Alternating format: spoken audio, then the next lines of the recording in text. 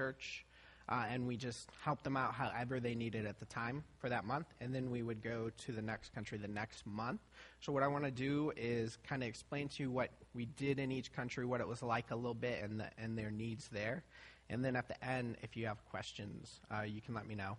But the first month, me and my team traveled to Macedonia. So I don't know if you know where Macedonia is, but it's just above Greece over in Eastern Europe.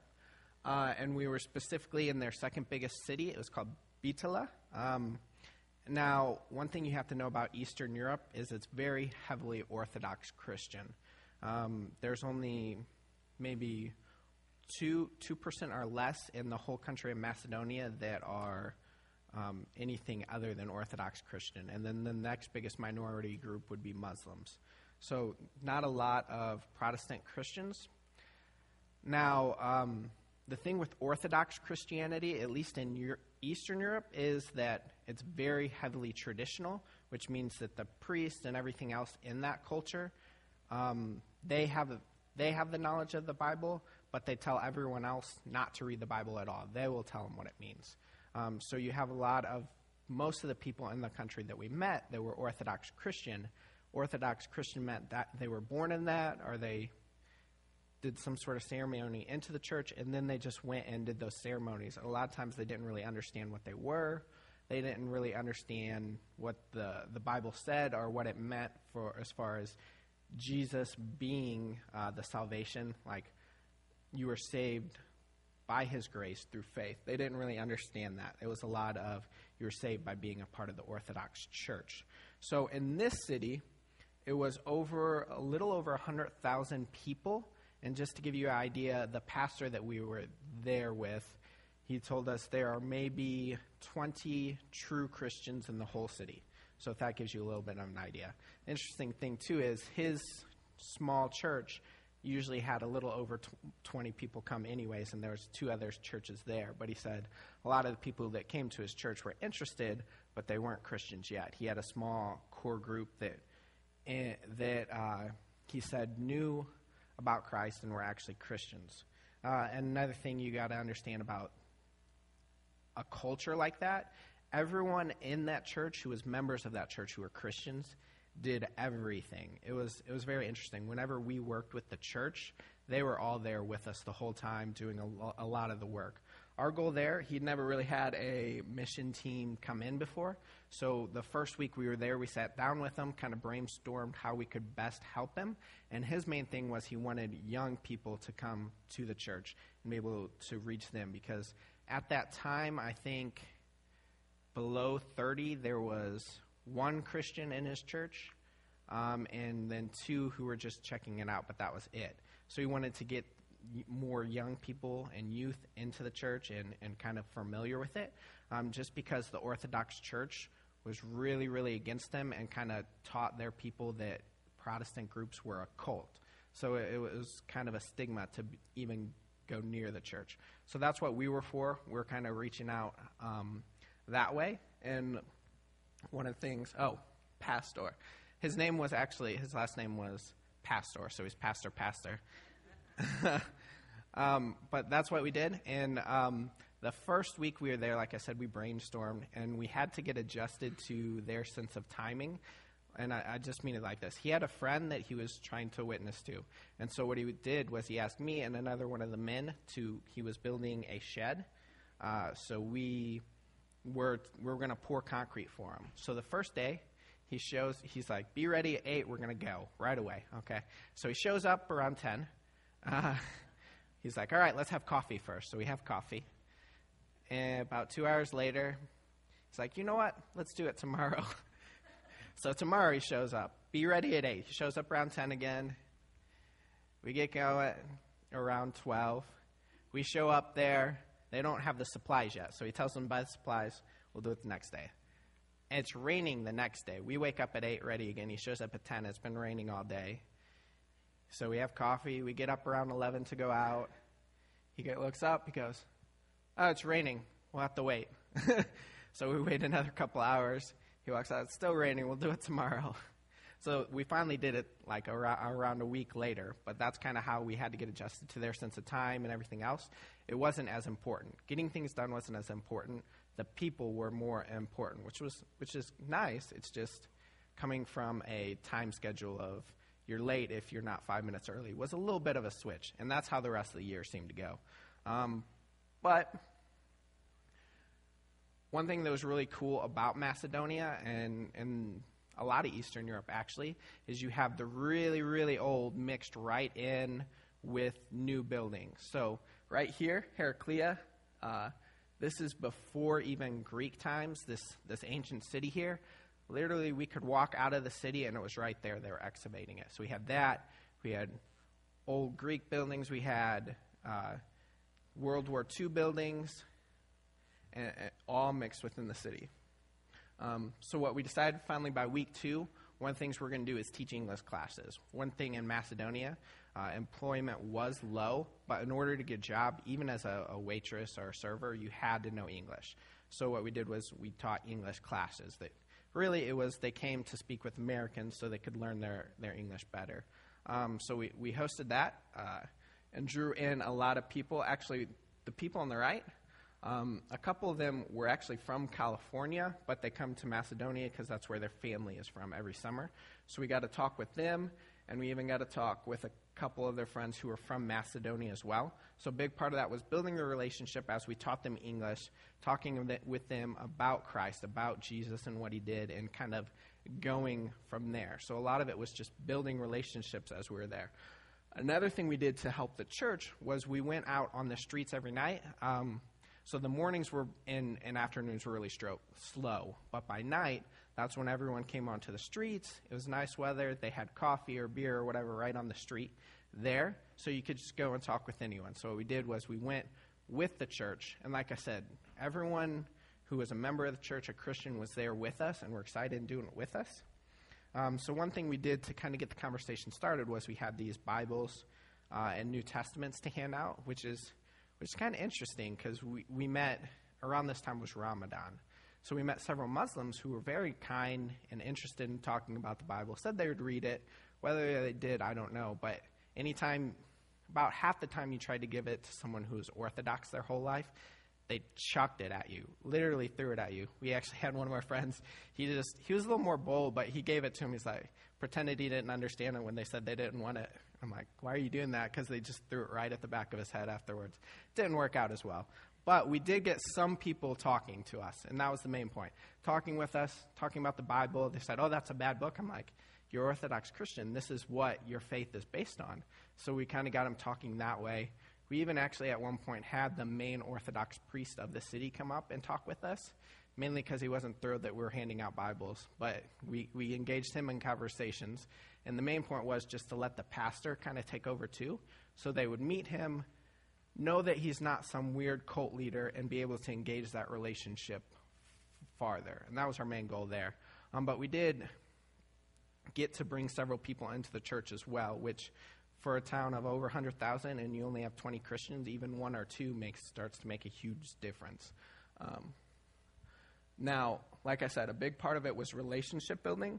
So Sonia and Oliver had been going to that church, but they were very much Orthodox, and they didn't know where they stood on it because they were raised Orthodox, but all that meant to them was these traditions and these ceremonies they went to. And then they started talking with the church on matters of faith and everything else, but like Pastor told us when we got there was no one really their age to connect with them. So all they knew were these people much older than them, and it wasn't talking on the same level. But when we came, it was a little different. They got to talk with us, ask why we're doing what we're doing, and kind of went from there. And it was actually really cool because on the very last day there, Oliver actually accepted Christ, and so did Sonia. On the very last day, and we've been kind of keeping up with them as much as we could online, keeping up with the pastor as well, and they've really been kind of engaging with the church, engaging in the Bible, learning, and trying to bring other people in as well, which was cool to see. So after that month, we went to Albania. That was the next country. We went to Leze, whatever you want to call it. It actually depended on who you talked to, apparently. whether you're Macedonia, southern Albania, northern, it just depended. But what we did, we joined a ministry called Light Force Ministries. Sounds very Star Wars-ish, but it works. And they have this compound, sort of, that is part pig farm, part camp, which you wouldn't think worked together because of the smell, but they made it work. So every summer they bring in camps, a lot of times Christian camps. The church would bring some of the poor and the street kids from Albania, and they'd bring them to this camp. They'd teach them the Bible and other things. And so we got to be kind of the counselors and the maintenance workers all rolled into one, depending whether there was a camp or whether there wasn't a camp and we just had to do the farm work and the maintenance and everything else. The main thing I did with camp was I was part of activity, teaching archery, which it was actually very interesting because from here to maybe 4 or 5 rows down, the target was only 10 yards away, 10, 15 yards. But they still found a way to not only miss the target, but the 15-foot backstop behind it sometimes. So you had to watch that out so they didn't kill any of the pigs further into the farm. Albania, though, Albania was rough. It's, if you know anything about it, it's called the least religious country in the world. So around the Soviet era, Albania was actually more communist than the Soviet Union. They were probably on the level of North Korea now as far as persecution of the church. Some say maybe even worse. During that time up until, I believe it was 1990, it finally became an open country. And that means people my age, they were maybe 1 or 2, but they still had that. And their parents definitely had that. So it's very unreligious and very closed off. Like you didn't open yourself up to people around you because when they were growing up, if you did that, that could land you in jail or worse, killed, or your whole family killed. So it was very close as far as that went, and it was very hard kind of reaching these people. And they were very, very tough people. There was fights all the time in camp. It was crazy. But we were able to engage them in some conversations, and we were able to bring the people who brought them into the conversation some as well, so that later on they could talk with them and go further. As far as people who actually come to know Christ during that month, it was one of those hard months that we didn't see a lot. We didn't see a lot of change as far as that went, but we knew, going into a country like that, you're not going to see fruits right away. It's not something that just happens instantaneously. So we just wanted to help the people who were already there, help them engage those people around them. But in the off weeks, when there was not a camp, not off weeks, off days really, when there wasn't a camp, we did farm work. So it was really gross, to be honest. We had to clean the pig pens, whitewash them, whitewash the walls, everything, garden, pull weeds, whatever we had to do to make the campgrounds clean, to make the pig farming, which was how they raised money for that campground, to run as well, and just help them out as far as that went. So the next month, we went to Moldova. So Moldova is the poorest country in Europe. It's right below the Ukraine. We were originally supposed to go to actually Turkey first, but then a lot of rioting broke out, so we're like, the Ukraine. Well, then the war broke out, so it was no longer the Ukraine. We had to go to Moldova. It's interesting, a lot of people think as far as conflict and chaos goes, the Middle East is obviously bad, but Eastern Europe before that was kind of rocked by the Cold War and the effects of that, and it's still facing some of those consequences. Many people are still very nervous and worried about what's going on, especially with this war. We talked with people in Macedonia, and even they, much farther south, were scared that, the Russians were going to take over the Ukraine, and then the Americans were going to attack the Russians, and then another world war. They were very nervous about it. But we went into Moldova. Our job for Moldova was a little different this month. We didn't team up with one ministry. What we did was called Unsung Hero. So what that is kind of a recruitment. What we do is we travel around the country trying to make contacts with ministries and churches already in the area, see if they need help and how they could best use help, and kind of partner with them to bring future teams in later for them. Now, we did also get to work with them for a couple days just to get the feel of it. In Moldova, the main people we partnered with were CSC.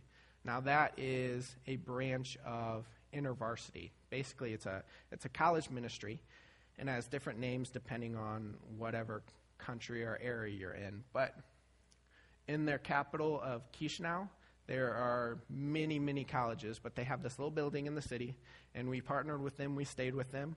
We went to some of the college, prayed, talked with some of their students, met with them, and asked them how they could use a team later on. They were very excited because one of the things they said as far as what they needed, there's just so few actual Christians in Eastern Europe, is what they're saying. And so they would love people to come and work with them, but they would love to do all these things. Like, they were very passionate, the ones who you talk to, the ones who are doing ministry, but there's just not enough people to do the work. So they were all interested about bringing teams in. And so a couple things we did with them, we actually went to, right there on the left side is a house you see us working on.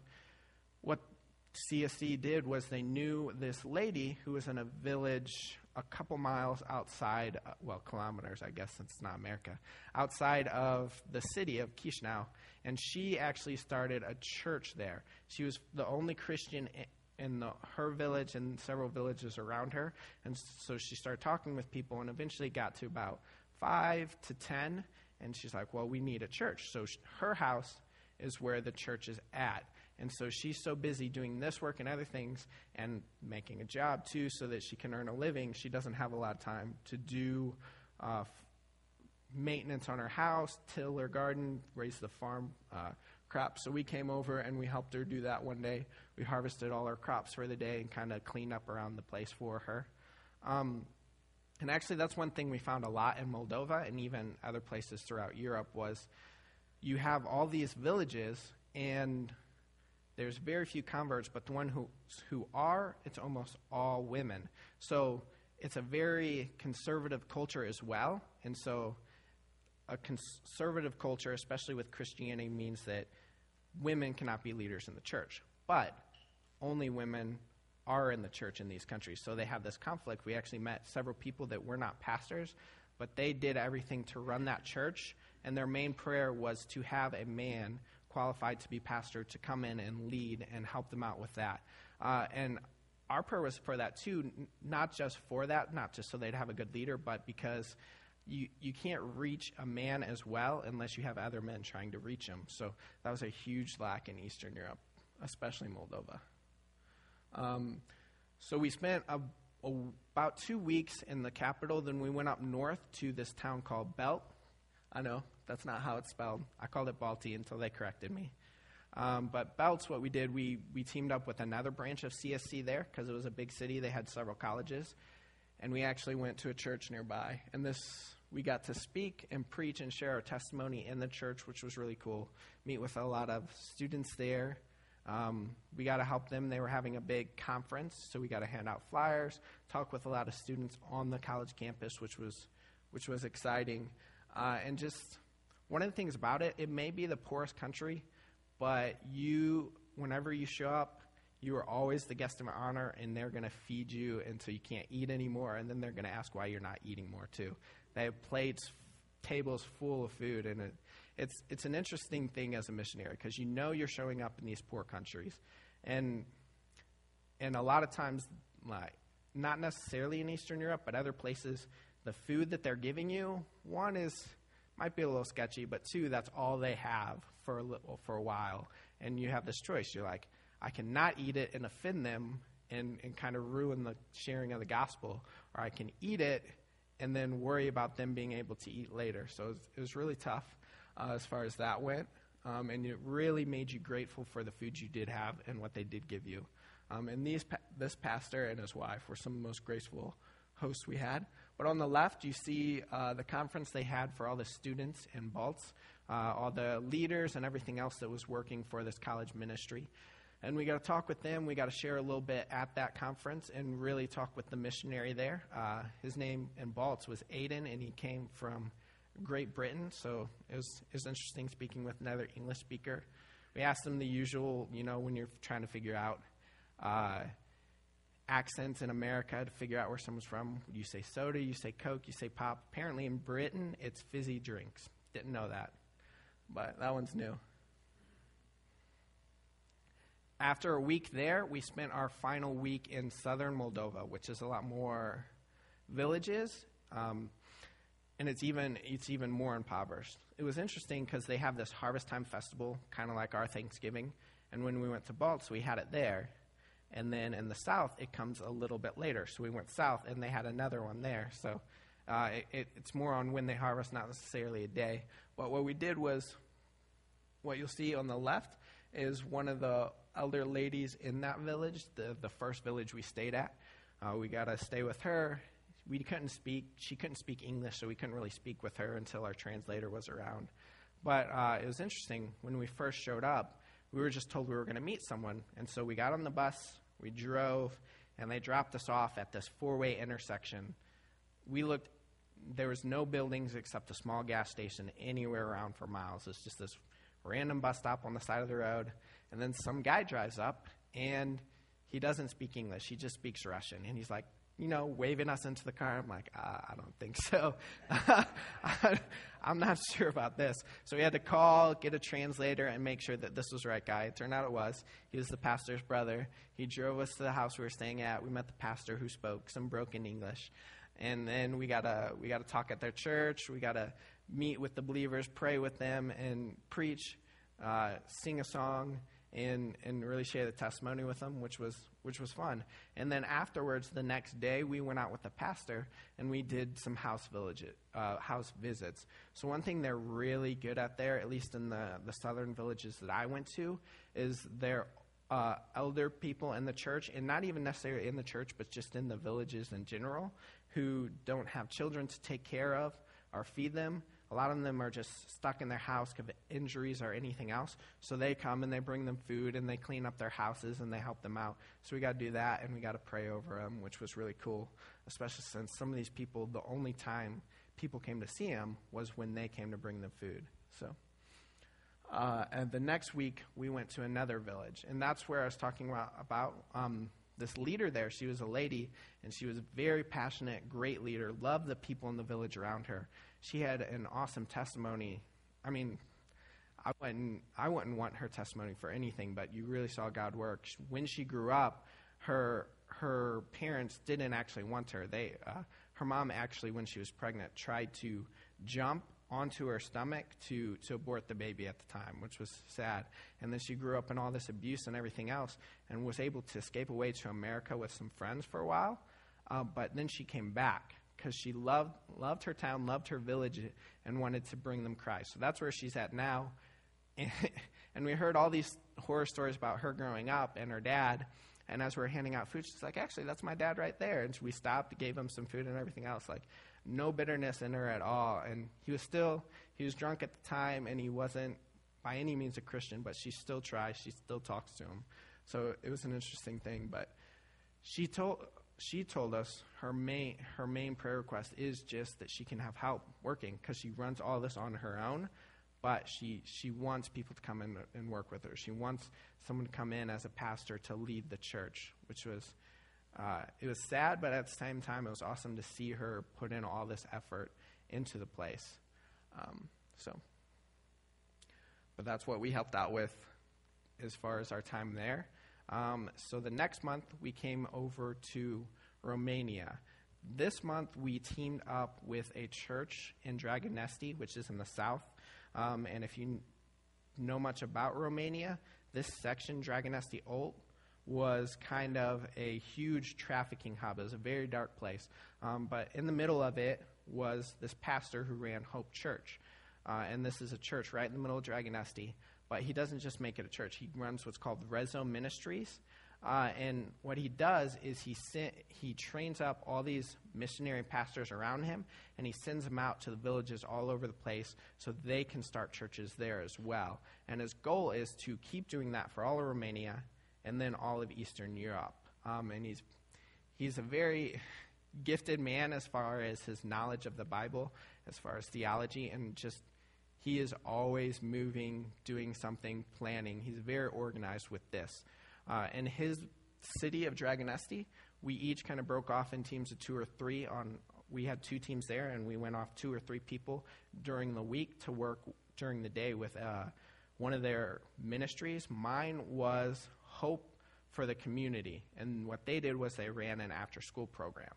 You had a lot of gypsy kids in the area who didn't go to school a lot, didn't have their parents who could teach them school, so they're very uneducated, and when they fall behind in their education, it leads to several problems down the line. So to kind of combat that, what they did was ran this after-school program, and for about 3 hours, I had to keep all these kids focused and teach them their English and their math and everything else, and it was a big mix from from kids who were all the way ready in junior high, but couldn't do simple 1+1 additions, to this girl right here, which is the daughter of Hope for Community. She was barely in kindergarten. She was already doing multiplication and everything else. So it was an interesting mix. But the main thing was you just had to wear them down in the first 30 minutes and then get them to focus afterwards. And it helped too, because by this point I was growing out my beard. It was really long, and they didn't see that anywhere. Everyone else was clean shaven, so you just had to agree with them grabbing hold of it and pulling the first couple times. But after that, you were their favorite person in the world for a while. So that's what we did during the day. We also did a lot in their church. We got to share our testimonies within the church as well. And then on the weekends, we went to those villages that they were doing the house church plants with. And we preached, we shared our testimony and a song as well, and we got to meet with them for the whole weekend. So on Saturday, what we did, we would have half of us would go, and we would do house visits, pray for the believers there, and meet with them and invite them. And then the other team would invite all the kids from the area, and they would do this like hour-and-a-half long, basically Sunday school class, talking with them, teaching them, and then on Sunday we'd have church. So that was our main thing for Romania, that's what our looks like. It was very busy, a lot of talking with people, a lot of teaching, and then another thing we got to do towards the last week, they were setting up another church plant in another major city. It was about 2-hour drive away, and so we were doing kind of research in the area, talking with people on the street, asking them, about their religious beliefs and everything else, and if they would be interested in some of these ministries to be brought in. So we got to do a lot of kind of market research, I guess you can say, for a ministry. That was our last country in Eastern Europe. So after that, we had we went to India. So we had India and Nepal for Asia. So we drove. It was a huge cultural shift when we got to India. It's a lot different. It was probably culture-wise, the most bizarre place I've ever been to. You'd walk down the streets and, actually we played this game. So what our main ministry was every day we went to a village. We'd leave just after lunch. We'd get to the village. We'd meet with the pastor, talk with him. He would bring us to all of the believers' houses, all of them in the village, and we'd pray over them, and we'd invite them into church. And then that night, one person would give their testimony, one person would preach, they would sing, everything else. And believers in India, they don't sing the same way as us. They're so fast-paced and clapping. It's crazy. It was fun, but it was a lot different. And we got to preach and share the gospel. Then afterwards, they'd come up, and we'd pray with them again. But we did that every day except for Saturday was our break day. So it was a lot of preaching, a lot of praying, a lot of meeting with different people. And literally driving to the village, this is how different the culture is. We would play a game, like Slug Bug, where you'd punch if you saw a certain car. Well, it'd be a little different here. For every person you saw peeing on the side of the street, it was 1 hit, 2 for everyone pooping. And by the time we got there, we were bruised. There's so many people. It's not the same culture. And that went for everything as well. Like in America, you have this big economic divide between rich people and then very poor people in the inner city. And you have that in India too, except the rich person can have their huge mansion house right here, and then literally right next door you can have this little shack with a family of 8 in one room. So it was definitely unique. A lot of people everywhere you went, but it was probably one of my favorite months. A lot of people hearing the gospel, a lot of people turning from their Hindu culture, which, if you know about Hindu culture, they're very quick to accept Jesus because he's just a god among their several thousand gods. So that's not the hard part. The hard part is for them to accept Jesus as the only God, the only way. And that's a lot different, a lot more confrontational when you stand up there and you preach that. Especially, they have this thing, every church we went to, when they preach, when they sing, they have this huge speaker on the outside, and the whole village hears you. So it's not just those people who came to you hearing you preach about how Jesus is the only God, the only way. It's the whole village, everyone who didn't want to come as well. So that was interesting, but it was really cool to see too. And it was cool too because we saw so many people in India say, oh, I get it now. Like, it just clicked in their head. They're like, not just Jesus and all these other gods, but Jesus as the only God. And it clicked in their heads. And then, so we always teamed up with the local pastor. He always followed it up. But it was really cool to see. And it was really nice to be able to help them out. Just because this ministry is just so overwhelmed, once again, for people. You have a pastor, but he was a pastor of 4 or 5 different villages. He would have to preach at a different village almost every day, meet with his congregation. They were always running around, keeping busy. So it was nice to be able to come in, help them out, give them kind of a relief. But right here you see our team, and on the right-hand side in the middle, that is Pastor K. He's our translator, so he went with us wherever so that we could talk. And we know that the gist of our message got through, but we're not entirely sure how well he translated, because there are certain times when we're being really serious in our sermons and people would start laughing. So I think there are some cultural differences, cultural gaps that weren't translated as well, but the main points were. And then our team on the left, they had these they're basically golf carts called tuk-tuks, and that's their taxis for the area, and we'd squeeze all 7 people into that. Sometimes they'd pick up 2 or 3 more. So that's just how they traveled around. And you'll see here a couple pictures of us as we're praying after service and then kind of preaching. Sometimes it's in the church, but this was our first night. This was actually, we got to preach out in the village. And the first night kind of set the tone for us. Our first night out in the village, you had to be very flexible. When we get there, we didn't really know what we're going to do. We got there, said, all right, we're going to go pray. So we went and prayed with people. It's like, okay, now who's going to preach for tonight? It's like, I guess I will. I'll preach. And then someone shares their testimony. And they're like, okay, what songs are you going to sing? It's like, so we had to meet together, find a song we kind of knew. We sang, shared testimony. As it's going on, they thought that the whole village was going to come at first, but at first it was only just children. So they're like, okay, make sure the message is for children. It's like, okay. Had to kind of change in my head what I was going to speak. And then towards the end, when we're getting closer and closer, more parents start showing up, and more. So I'm like, okay, I guess I'm going to have to change once again to make sure everyone.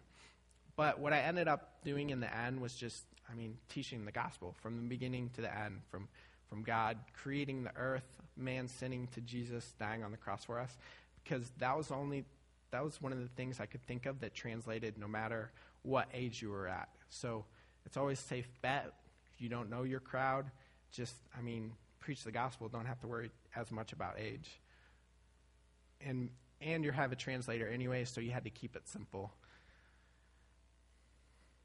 Next month, we went to Nepal. We were actually started off, if you've seen the news about the earthquake, right in the Kathmandu Valley, where all that is occurring now. Nepal is probably one of the most beautiful countries besides Macedonia I went to. But what you have to understand, it was also closed. And in India as well, but especially in Nepal, you had all these pastors who were uneducated to the point where the only reason they could read was they learned to read so they could read the Bible and then preach. Was to see that dedication was awesome, because these guys are very poor and working and learning to read and taking care of their church all at the same time. And so that's what we met in Nepal. And this man actually right here. So we did another Unsung Hero Month where we were meeting people, and I led it this month, meeting churches and ministries in the country and seeing if we could help them out. And the first day out, we actually, it was a long story how we met this guy. We met someone who ran a restaurant in the area, and there's this local ethnic group of music performers. So back in the day, he said they used to make their living by traveling and doing these musical performances, and at the same time they'd give their news. But as times changed, people started getting internet, and they didn't need them for news or other stuff. They had to adjust to make a living, so he made a restaurant for them. And so this is the pastor in Kathmandu for that people group. And so we met the owner of the restaurant. He's like, oh, have you met this guy? So we went, we talked with him, and what he does is he makes sarangis. That's that instrument right there. That's kind of the traditional string instrument for Nepal. And he's skilled. He makes them from scratch, like cuts his own wood and everything and carves this out, which is really cool. And we went to his house, and he had the church right there in his yard, and we were able to talk with him. But what we found is with that education so low, some guys just got it from reading the Bible. They understood.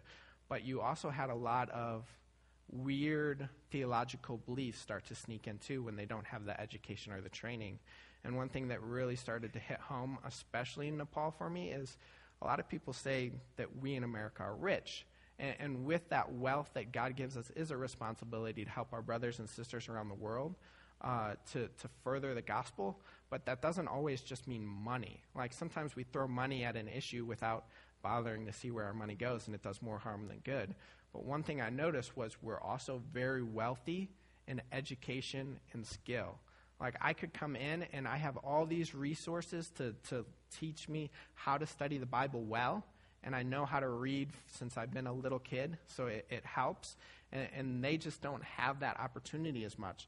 So one of some of the most effective ministries I saw there were missionaries who came in to teach the pastors and the leaders in that area so that they could preach and reach their own people. And it was really cool to see a lot of that in Nepal. But we started in Kathmandu. Then we went to a city in southern Nepal, and then Pokhara, which is kind of more the middle. And what we met along the way is a lot of the same. A lot of small village pastors who were working, who started their own church and were just doing what they could. So we tried to help them as much as we could. We preached, we taught, we met with their believers and prayed for them. And it was cool seeing the house visits and seeing the pastors talk to his people, and then just seeing one by one, like small little churches, but one by one, more people to come to know God. So there I'm kind of on the left, preaching at one of the churches. Another thing about Nepal is their roads are really bad, and a lot of places you have to trek. So